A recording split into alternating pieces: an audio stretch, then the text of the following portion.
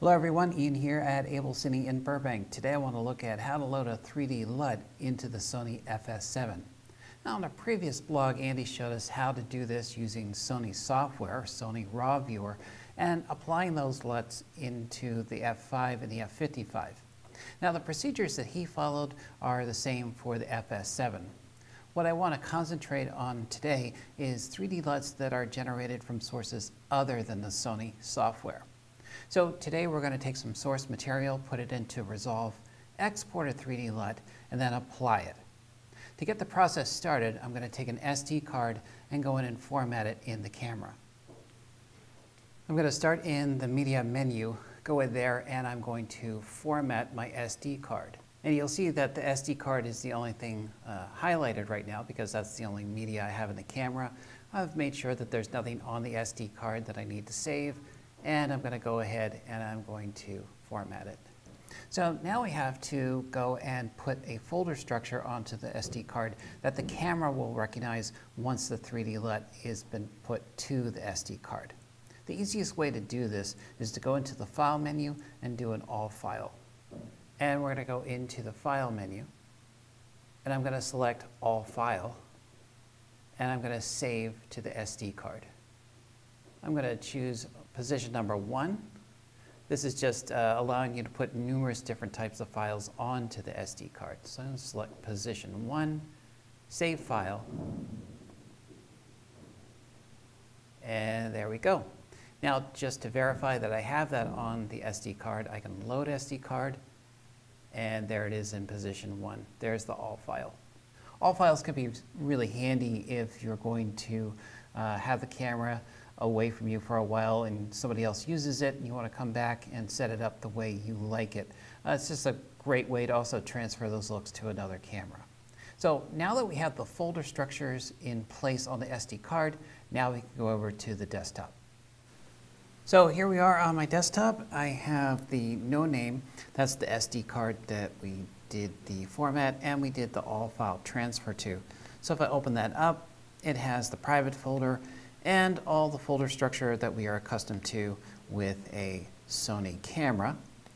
Below that I have Untitled 1. This is an XQD card, and I have some shots on there that we're going to use as the source to generate the LUT that we're going to import to the camera from Resolve.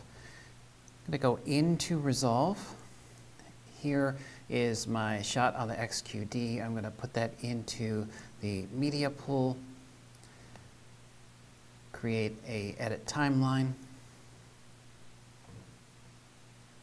and go to the color tab. The color tab is where you do all your work in terms of creating a look from the log material. You'll notice in the viewer here that it's washed out. It's typical log type footage that hasn't been corrected yet. First thing I'm going to do is go into this node. We're going to do some real simple stuff here. I'm just going to go in and I'm going to delog it, slog3 direct 709, and I'm going to bring the levels in. Okay, so let's just keep it there. We're going to keep it real simple. I'm going to go to my thumbnail and I'm going to go control click, and notice one of the choices I have here is generate a 3D LUT cube file. Cube is simply a file structure that is used very commonly, very common format that's used to import and export LUTs to and from hardware and software. So I'm going to create that, go to my desktop, and I'm just going to call this FS7 LUT. And I'll create a folder on my desktop called FS7 LUT. Create it, save it, and there it is on my desktop. And there it is. It's a cube file, so we're all good there. Next step is I have to go into my SD card again. I have to create a folder that the FS7 will recognize in order to get my cube file into the camera. To do that, I am going to create a new folder, and it has to have this precise name. So type in PMW F55 _ F5. You must have this exact file name or folder name in order for the camera to accept your LUT. I'm going to take this folder and I'm going to put it into the camera folder. So now it's a subfolder of the camera folder. I can now open up the folder that was generated by, or the folder I made from Resolve, holding the cube file, and now I'm going to place that into the F55 F5 folder. There it is. Now I can eject my SD card and I can put it into the FS7 and do the import. Now that I have the SD card loaded into the camera, let's go into the menus and apply our LUT. Here I've gone to the File menu, and the first thing I want to do is actually load this, or load the look that we have on my SD card into the memory of the camera.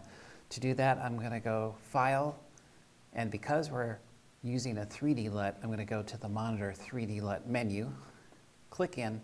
First thing I want to do is see what's in the camera now. So current settings shows that it has the factory default Locon 709 or Rec 709 in all 4 positions. You can hold 4 3D LUTs in memory on this camera. Now I want to go and load the look that I have on my SD card into the camera. So I'm going to load SD card. And what this 1 through 4 menu right here is asking me is, where of those 4 positions do I want to hold this in memory in the camera? Let's just use number 1. And it's now asking me on the SD card, what file do I want to move over? We only have one on here called FS7 LUT, so I'm going to select that and move it over. Okay, now it's moved it over. Let's go back to current settings and verify that the camera did indeed load it into its internal memory. And there it is. Great. All right, now the next step in the process is we have it loaded in the memory of the camera. Now I want to apply it to one of the outbounds on the camera, to some type of monitor. So, or I could take it to the viewfinder. So I'm going to go up to the video menu, and I'm going to go to the monitor LUT menu. This is where we go in and we tell the camera what kind of LUT we want to send to where do we want to send it. So here I have a user 3D LUT selected. I could go with a look profile. Look profiles are essentially 3D LUTs that Sony created. They are the D-Lug LUT with color information, but they came from Sony with the camera. And LUT is a 1D LUT. We worked with a 3D LUT, so I'm going to select that category, and I'm going to select my user 3D LUT number 1. So this is the one I made, and we located it here in number 1. Now the last step in the process is just deciding where we want to apply that LUT. Keep in mind we're pumping out log out of the camera right now, and that's what you're seeing on the menus right now, by the way. So I'm going to go into SDI number 2. That's the feed that I'm sending to the recorder that's showing you these menus. And I'm going to, well, before I turn it on, let's take a look and see what it looks like without the LUT applied. All right, so there's our chroma demand, and it's a typical log typing type of look here. Now let's go in and now let's turn the LUT on. And there you go. There is the LUT that we applied and we created. Having the ability to load 3D LUTs into the FS7 makes it incredibly powerful and flexible. It's yet another way that we can facilitate getting our vision of what we think the footage should look like to post and to our clients. Thanks for watching. I'll see you again soon.